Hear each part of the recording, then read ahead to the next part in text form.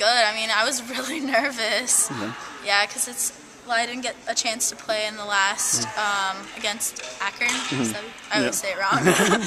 I didn't get a chance to play against them, so to be able to play this time and win, it was good. I was really nervous though. Okay. Talk about the entire match. It was definitely a long match, longest match that anyone won. Talk about that, what it takes to play through a long match like that. Yeah, it's just like I've been working hard on my fitness, and so is everybody else on the team, so I think I was ready to be able to play a long match.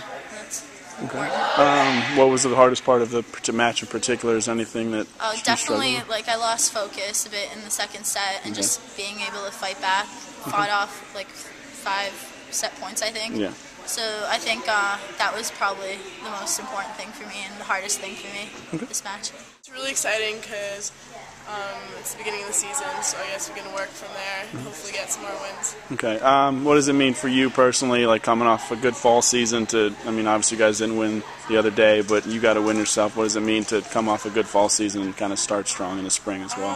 Definitely helps. Gives me some confidence. Okay. Anything else? Not really.